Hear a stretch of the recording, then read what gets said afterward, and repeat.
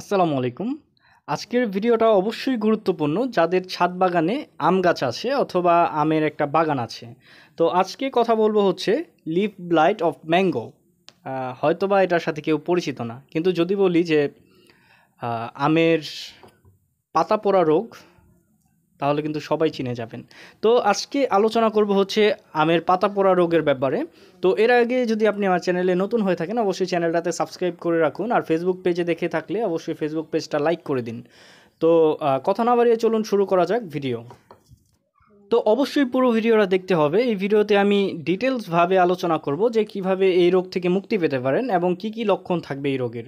তো প্রথমেই বলি যে আমের পাতা কিছুটা বাদামি হয়ে যাবে এবং কোষগুলো মরে যায় এবং পাতা ঝরে যায়। নাম্বার 1 লক্ষণ হচ্ছে এটা। নাম্বার 2 যেই লক্ষণটা দেখা দেয় সেটা হলো রোগাক্রান্ত পাতা ঝলসে যায় ও পোড়া পোড়া দেখা যায়। মানে আমের পাতাগুলো এখানে একটু খেয়াল করে দেখুন যে পাতার নিচে কিন্তু কিছু পরিমাণের পোড়া দাগের মতো আছে, এগুলোই কিন্তু মেন যেই লক্ষণ সেটা। তো আবার কিছু কিছু গাছের পাতাগুলো আছে, ছবিতে দেখতেছেন যে পাতাগুলোর সাইডগুলো পুড়ে গেছে। এখন কথা হচ্ছে যে আসলে যেহেতু আমের যে পাতা পোড়া রোগ বা এটা কিন্তু ল্যাবে পরীক্ষা করা যায় না, এর জন্য মূলত কিন্তু বলা যায় না যেটা আসলে কি কারণে হয়েছে। তো আমরা ধরেই নিই যে পাতা পোড়া রোগ মূলত ওই যে লিফ ব্লাইট অফ ম্যাঙ্গো, মানে পাতা পোড়া রোগ, এটার জন্য কিন্তু পাতাগুলো পুড়ে যায়। অথবা আরও একটা কারণে কিন্তু আমের পাতাগুলো পুড়ে যেতে পারে, সেটা হচ্ছে পটাশিয়ামের অভাবে যদি পাতা পুড়ে যায়, সেই ক্ষেত্রে মেন যেই লক্ষণটা দেখা দিবে সেটা হচ্ছে আমের পাতার সাইড দিয়ে কিন্তু পুড়ে যাবে।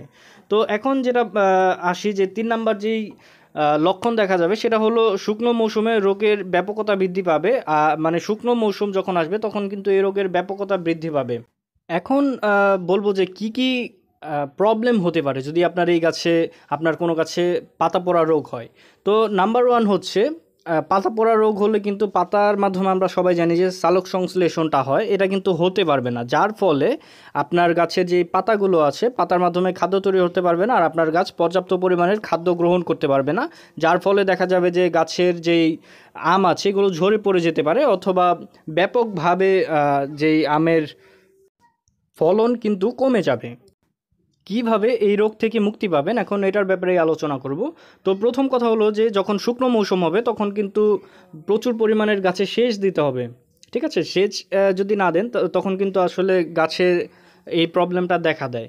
তো সেকেন্ড যে কাজটা করবেন, যখন আপনারা আম গাছ থেকে আমগুলো পারবেন তখন কিন্তু আমের যে বোটাগুলো আছে অথবা পুরনো যেই ভাঙ্গা ডালগুলো আছে এগুলো কিন্তু কেটে ফেলতে হবে। আর যদি কোনো পাতাতে এই প্রবলেমটা দেখা দেয় সেই পাতাগুলো গাছ থেকে ছিঁড়ে আগুনে পুড়ে ফেলতে হবে অথবা দূরে কোথাও ফেলে দিতে হবে।